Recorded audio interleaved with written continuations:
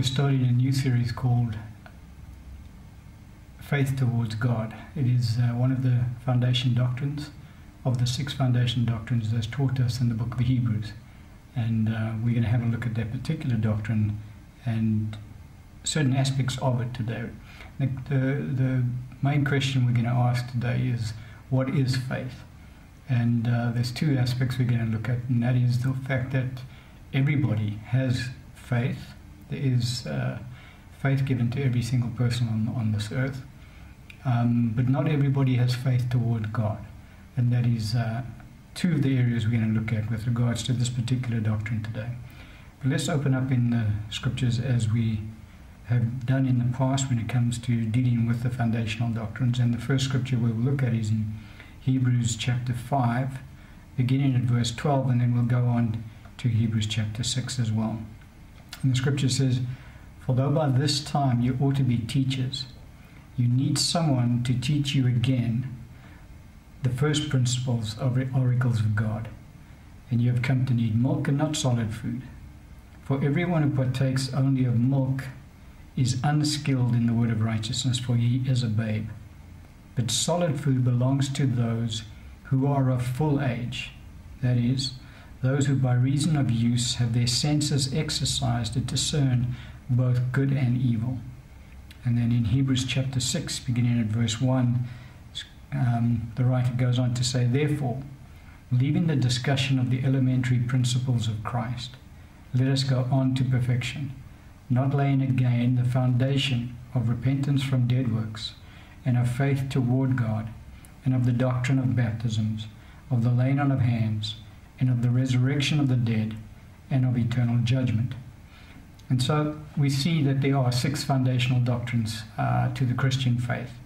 And everybody, because they're foundational doctrines, and the Holy Spirit in these passages of Scripture refers to them as the milk of the Word. It's vital that every single believer, when they come into the kingdom of God, is taught these doctrines and has a clear understanding of these doctrines.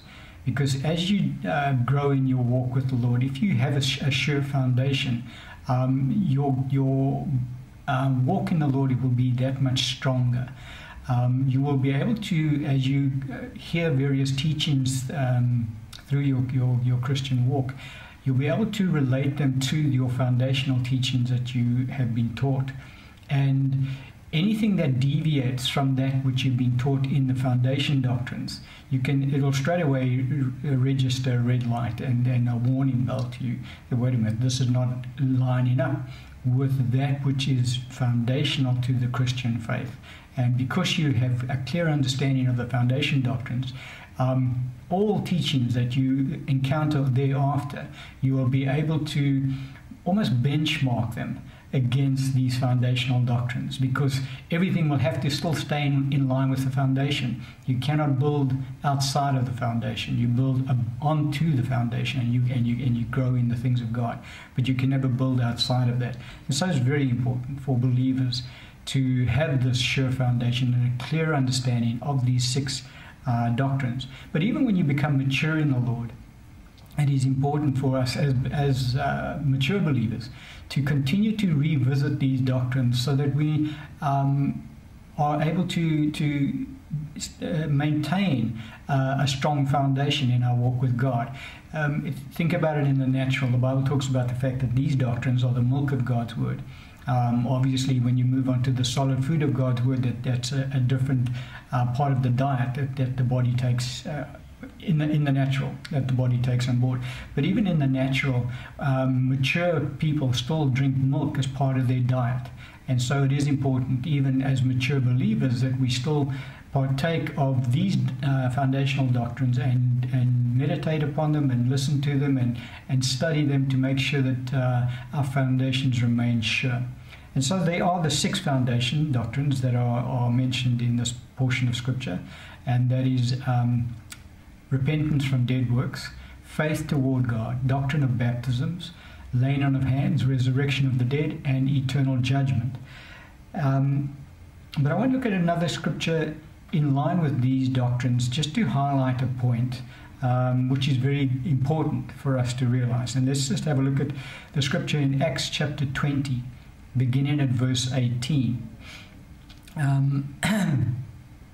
The background here is that Paul is on his way to Jerusalem, and he's seen the church. He's not seen the church at Ephesus. He's seen the elders of the church at Ephesus for the very last time. Before he will never see them again until such a time as they join him when he gets to heaven. Because after this point in time, Paul goes on and he never returns to Ephesus to preach the gospel. And so what he does is, on the way, he doesn't want to stop off at Ephesus. He wants, because it's going to just hinder him on his journey to Jerusalem. So he stops off on the way. I think it was Miletus that he stopped off at. And he calls the elders of Ephesus to come down and meet him there. And he then he's ministering to the elders of that particular church.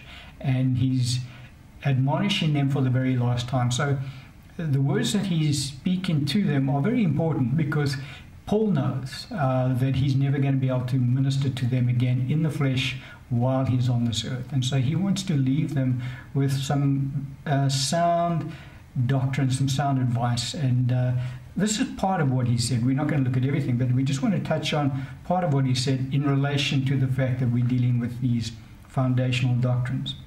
And so beginning in verse 18, the scripture says, "And when they had come to him, he said to them, 'You know from the first day that I came to Asia, in what manner I always lived among you, serving the Lord with all humility, with many tears and trials, which happened to me by the plotting of the Jews.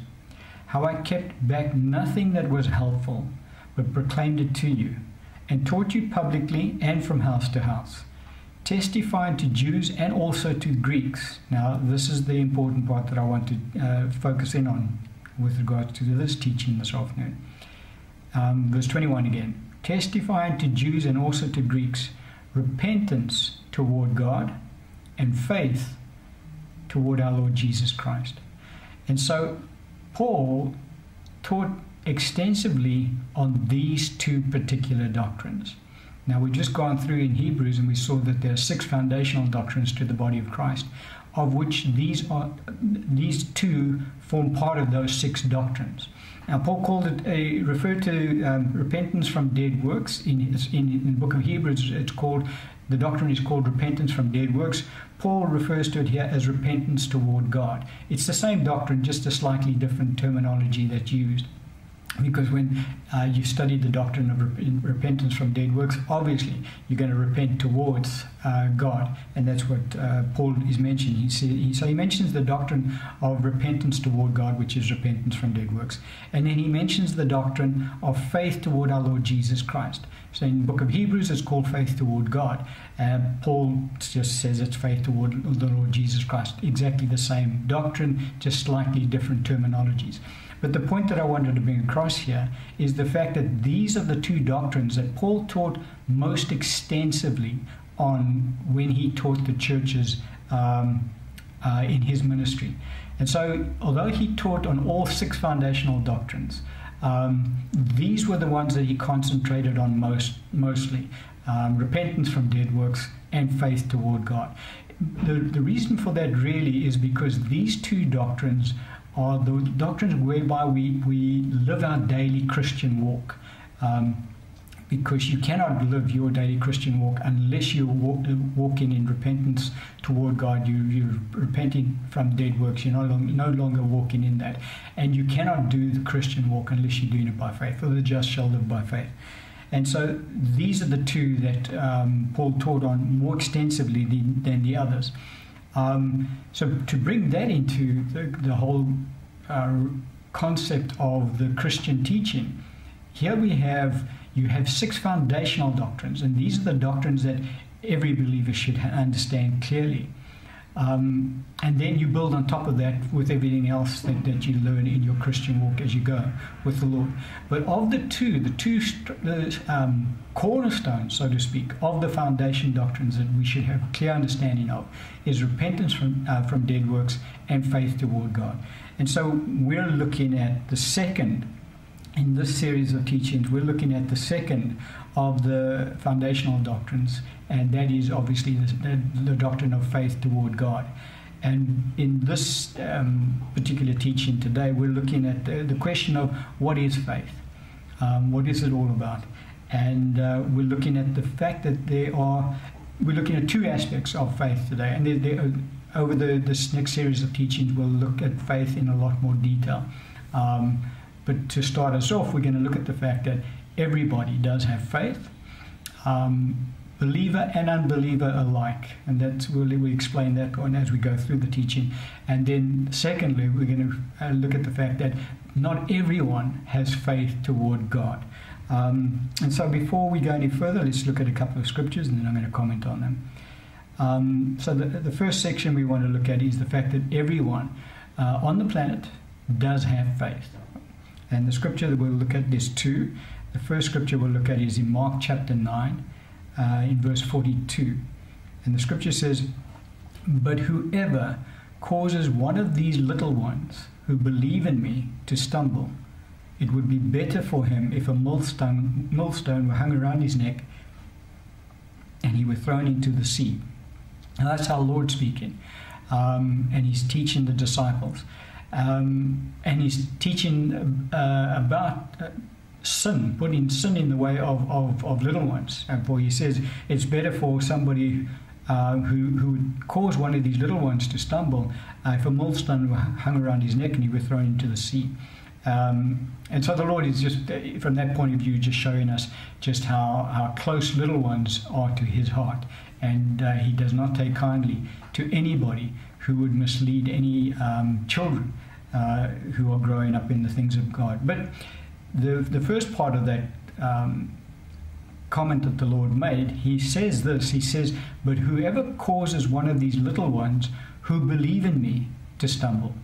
And so our Lord is telling us that it is natural for children to believe in God. And the reason that they can believe in God is because God has placed that faith is given to them as a gift from God, right from birth.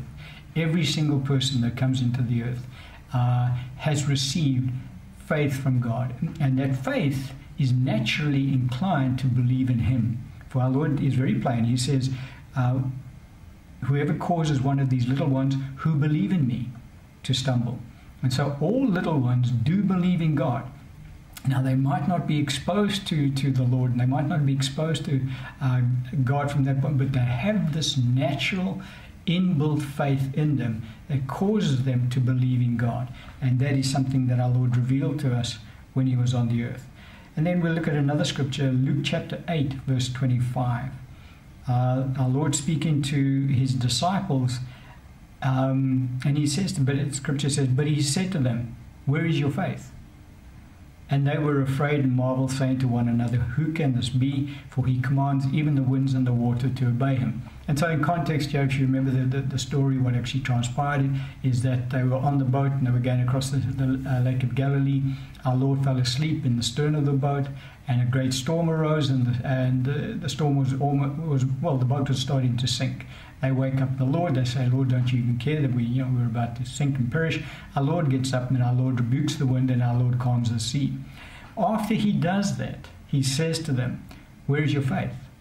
And so our Lord is not teasing them. He's not saying, "Look, I've got faith. Where's yours?" He's asking them a genuine question. Where is your faith? Now, the reason that the Lord asks them that question is because he knows that they do have faith, for he created them with that faith. And he knows that every single person on the planet has got faith. And so one of the reasons why the doctrine is not called the doctrine of faith, because the doctrine is called faith toward God. And the reason that the doctrine is called faith toward God and not just the doctrine of faith is because everybody on the planet does have faith. But not everybody has faith toward God. There is a difference between the two, and we're going to get a clearer understanding of that as we go through it. But the point is that our Lord knows that we have faith. He asks the disciples, "Where's your faith?" Because I've given you faith. I created you. man is created in God's image, and God is a God of faith. The Bible says that, the Bible teaches us that God calls those things that be not as though they are. He gives life to that which is dead. And so God is a God of faith. He creates things by his faith. And God has given man the God-given ability to believe. Each one of us, everybody on the planet, has the ability to believe, for God has given us that ability. And God's also given us the ability to believe in him. Remember what our Lord said, if you cause one of these little ones to stumble who believe in me. And so all children coming into the earth believe in God, and they have that ability, that inbuilt God-given ability to believe, because we've been created in the image of God, and God is a God of faith. And if you recall, when our Lord walked the earth, he healed multitudes. And many times when our Lord healed somebody, or someone was healed through his ministry, he would say to that person, your faith has healed you. And so very clearly it was their faith that caused them to receive healing from God. So where did they get that faith? They got that faith from God.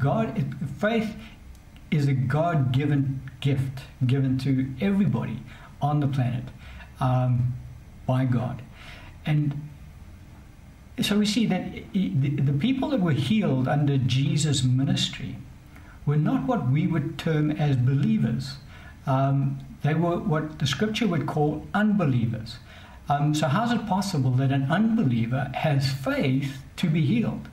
The reason is because the Bible differentiates between a believer and unbeliever from the point of view of the one who's able to believe in Jesus as their Lord and Savior.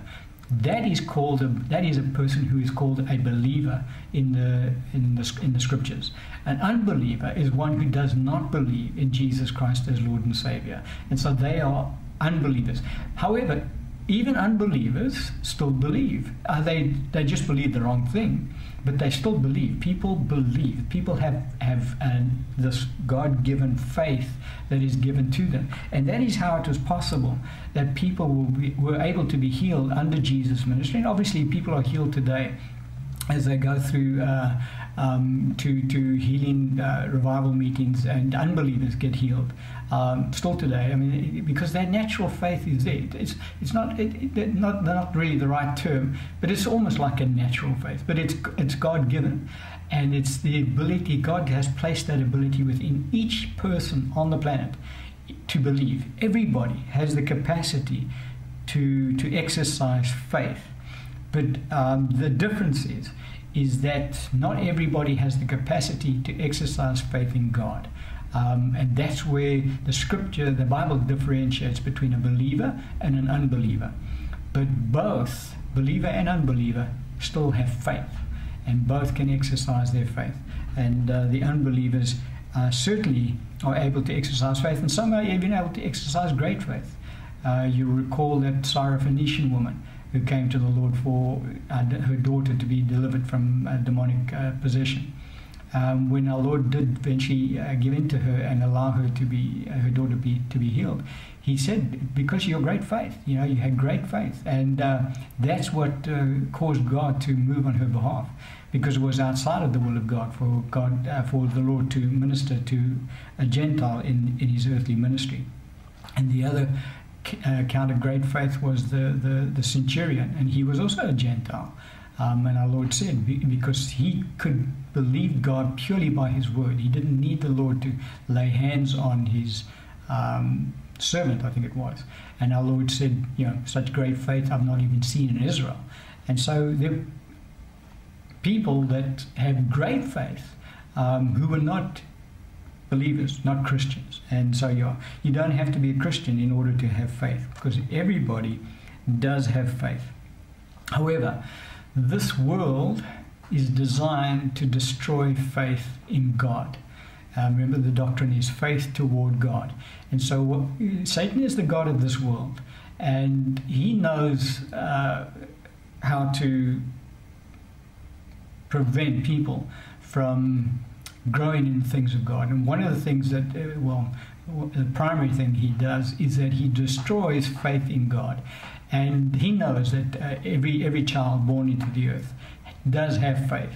So what he does is that he's called the God of this world. So everybody on the planet who is not a believer falls under the control of Satan to a greater or lesser degree. Whether you want to accept that or not, that's the truth of the matter. Every single unbeliever on the planet is under Satan's kingdom. He is their God, and he controls them to a greater or lesser degree, depending on their lifestyle, etc., etc. But the whole world system is definitely under his control. And so what he does is he gears the world system to destroying faith toward God, because he knows that every child that comes into the earth has that God-given ability to believe in God. So what he does is he distorts that, and he tries to erode that faith in God so that they will not exercise their faith in God. So what does he do? Well, when a child is growing up, there's very few children in the earth today and over the years gone by who, as they grow up, are taught to have faith in God. You don't have many parents teaching their children to exercise their faith in God so that God will answer their prayers, so that they can see the miraculous power of God in their lives, even as little ones. But God is able to do that, and he wants to do that. But parents don't encourage that because they don't quite understand that, and so that is never encouraged. But not only that, you would think about the fact of what children are taught. Children are taught all sorts of fables as they're growing up. Think about the Tooth Fairy. Think about the Easter Bunny. Think about Santa Claus, Father Christmas. That's all in the Western side, but in the Eastern cultures there would obviously be other things as well. But all through the child's growing up, they're taught, because now children have natural faith. They will believe what their parents tell them. They do not, I'm talking about little children now, they do not question their parents.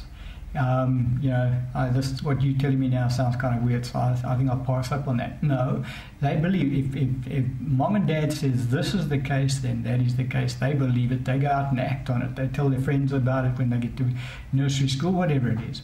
And so they believe in, they get told there is a Santa Claus, there is a Father Christmas, they believe it. And they get told about Jesus, and they get told about the stories in the Bible, and they believe those too. Okay, but now their belief system is kind of diversified in that they've got God they believe in because mom and dad have told, dad and mom have told them about God, and they believe in Jesus. But mom and dad also told them about Santa Claus, and they believe in Father Christmas.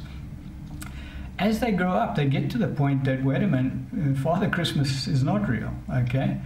And the Easter Bunny is not real, and the Tooth Fairy is not real. And so all of that they've grown up believing, when they get to a certain age, they realize that's not real. They then also now begin to question, well, is all that I've read in the Bible and heard about these stories, is that real? Because why would you have taught me, you've taught me equally. You've taught me God is real, and you've taught me Father Christmas comes through down the chimney. And now I found out he doesn't come down the chimney. There is no such person. So why would I want to believe now this about Jesus and that? And so the point is that the whole world system is designed to erode faith in God. And there's a lot of pressure on that, because, I mean, you think about just Christmas time. A lot of pressure on parents to partake in that, because the world really goes for it. And so, you have Christmas trees and all that kind of stuff. And it's very difficult to teach a young child. I'm talking about a very small young child now. That we're having this Father Christmas and this Christmas trees, but it actually doesn't mean, there's nothing, it's not real. What we do is we believe in Jesus, and that, but they see the Christmas tree, they see this, and then they see their friends at school, and their friends are talking about Father Christmas. So in their little minds, they still are linking it all up. very difficult in this world, because this world is geared up to destroy faith in God. And our Lord said, the guys that do that are going to go through a torrid time on the day of judgment, because our Lord takes it very seriously as to how we input into the lives of the little ones.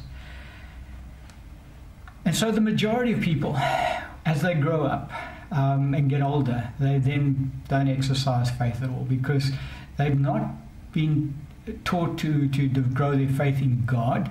They're taught to believe in a whole bunch of things, and a whole lot of the stuff they find out is not real. And so their faith is really eroded away, and when they become mature adults, they almost have no faith. The faith is still there, but they don't exercise, they don't walk in faith anymore, because they don't really believe in it. And our Lord, when he walked this earth, one of the comments he made, he said, "O faithless and perverse generation." You remember when his disciples couldn't cast out that demon, that young man who was an epileptic, and our Lord cast out the demon. But he made the comment at that time, he said, "O faithless and perverse generation, how long shall I be with you? How long shall I put up with you?" And so the Lord refers to a generation that doesn't exercise faith as being perverse, because that's not how God created man to be. Man is meant to be created in his image. God is a God of faith, and man is meant to walk in faith, and God has actually given him that ability to walk in faith.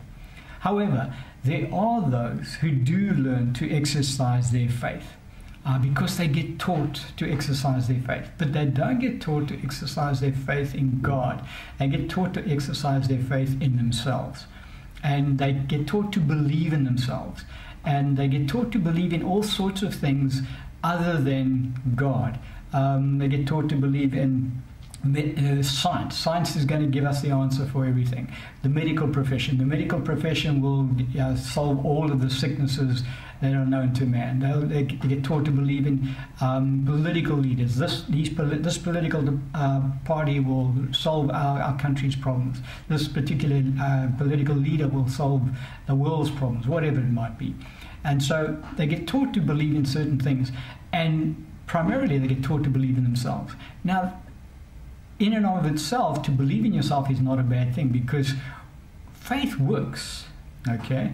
And this is how you can also see that there are certain people out there that just seem to be able to excel far more than others.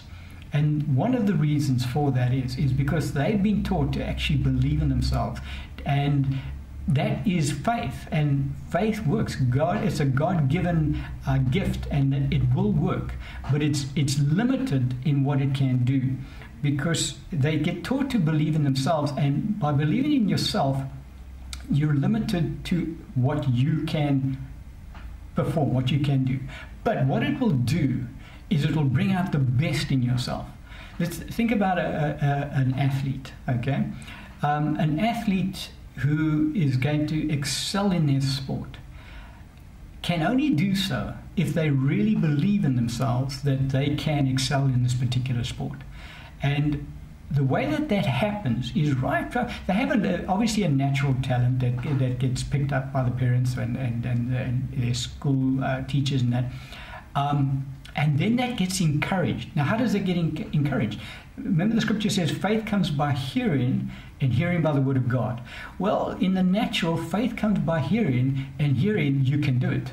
And that is what they hear. They hear, you've got this talent. You can develop, you can excel in this particular sport. If you really want to apply yourself to it, you will excel. And they hear that, and they start to believe that. And as they do, they start to bring out the best in themselves, their natural ability. They really begin to excel. Even in the mental realm, people who excel in their mental abilities, they also believe they can do it, and they are able to exercise that faith. It brings out the best in them naturally, and so that faith is working. It's just not working toward God, because they're not exercising their faith toward God.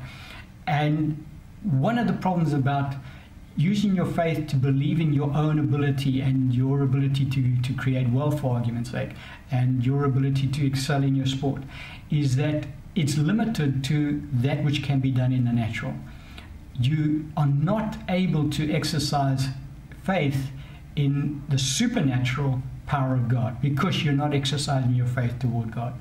And so the point is very clear that everybody on the planet has faith. They've been given that faith by God. Some develop their faith in natural abilities. Some just give up on faith, and they just go through life from one day to the next and don't believe very much. But that faith was always there to begin with.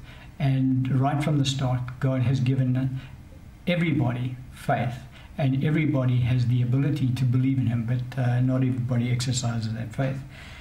And so we come to the second part of what I wanted to talk about today, is that the fact is not everybody has faith in God. Okay? Let's have a look at a couple of scriptures, and then I'm going to comment on them. The first scripture we'll look at is in John chapter 8, beginning at verse 43. And the scripture says, "Why do you not understand my speech? Because you are not able to listen to my word. You are of your father the devil, and the desires of your father you want to do. He was a murderer from the beginning and does not stand in the truth, because there is no truth in him. When he speaks a lie, he speaks from his own resources, for he is a liar and the father of it." This is our Lord speaking, and He's speaking to a whole lot of people that are around Him at the time, mainly the Pharisees and the scribes and that. And He was saying, why can't you guys understand what I'm saying? And then He answers the question. He says, you're not able to listen to my word because you are of your father, the devil. And I mentioned it earlier that everybody on the planet is under the control of the god of this world, who is an unbeliever. And Jesus is just reinforcing that. He's saying that you guys are of the devil. And that is the reason why you can't understand what I'm saying. So our Lord, quite often, He spoke to them in parables. But there were many times that He spoke quite plainly to them. And yet they still couldn't understand what He was saying. And Jesus said, why can't you understand what I'm saying? Well, the reason you can't is because you're of your father, the devil. And that's the reason you cannot understand what I'm saying. And let's have a look at the second scripture. And it says also in John's Gospel, John chapter 12, beginning at verse 39. And the scripture says, "Therefore they could not believe." Now, this is very important that we get an understanding of this particular scripture. "Therefore they could not believe, because Isaiah said again, He has blinded their eyes and hardened their hearts, lest they should see with their eyes, lest they should understand with their hearts and turn, so that I should heal them." And so we see here that although everybody has got faith, not everybody has faith toward God. Now the scripture says faith comes by hearing, and hearing by the word of God.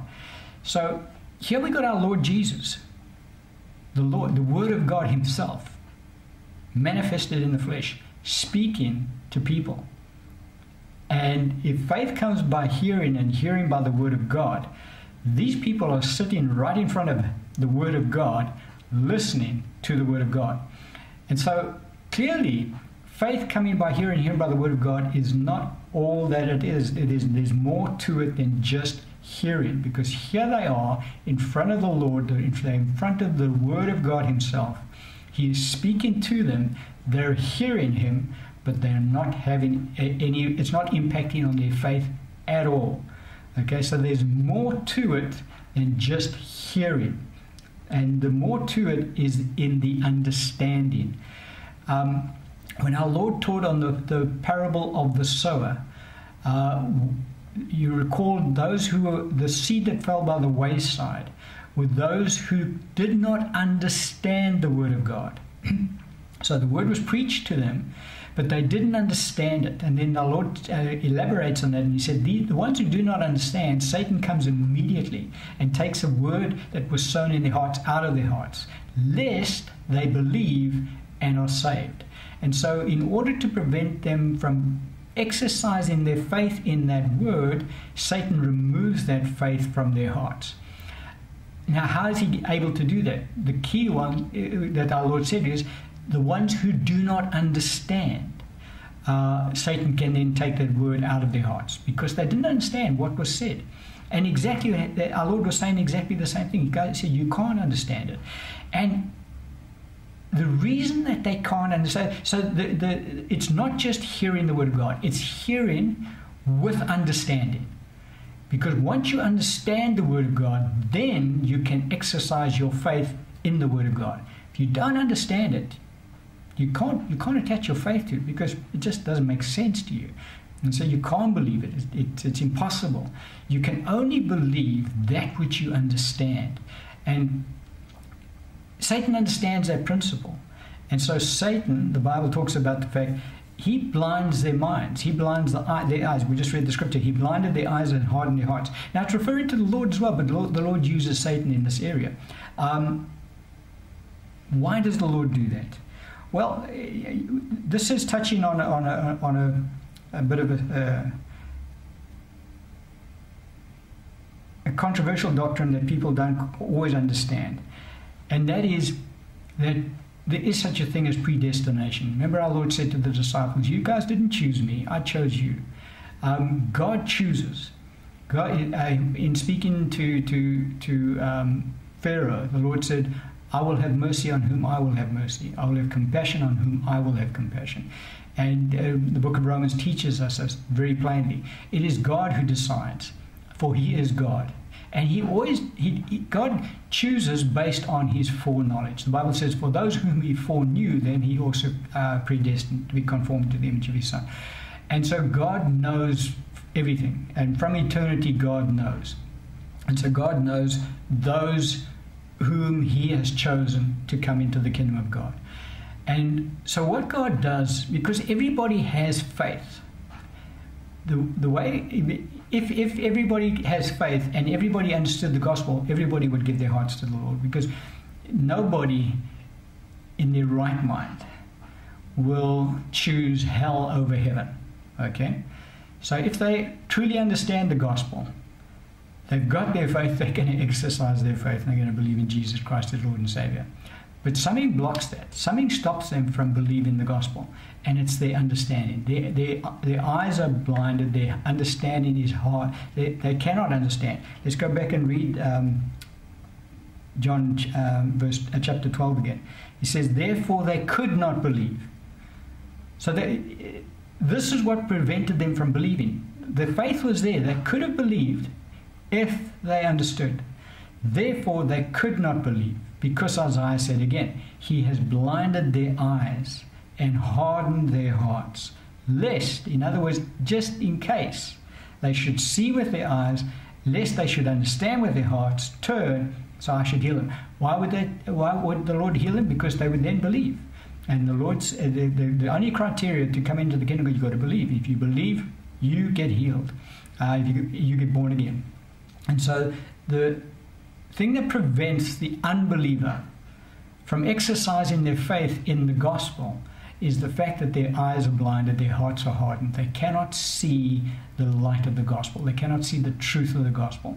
And because they cannot see it and they don't understand it, they cannot exercise their faith in it. And because they don't exercise their faith in it, they don't get born again. But so the point is that everybody does have faith. And the only thing that prevents people from exercising their faith to be saved is a lack of understanding in the gospel.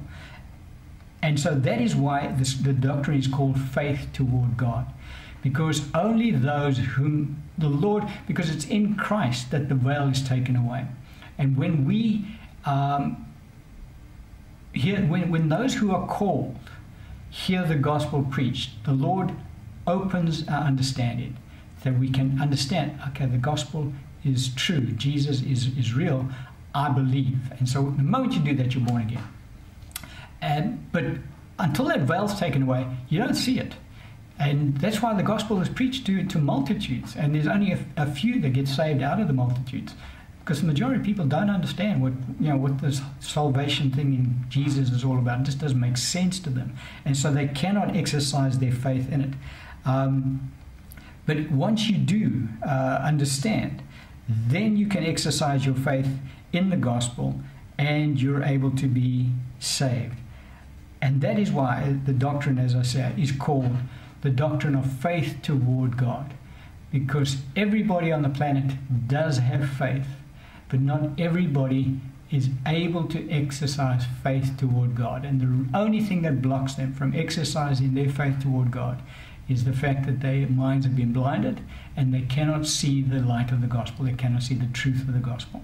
But once we come into the kingdom, well, just before you come into the kingdom, our eyes are enlightened. God opens our understanding. God allows us to understand the gospel, the truth of the gospel from the very first time. And when we do, the faith is there, and we exercise our faith, and we're born again. And then that opens up a whole new door for us, because now we can now begin to exercise faith toward God. Before, we couldn't do that.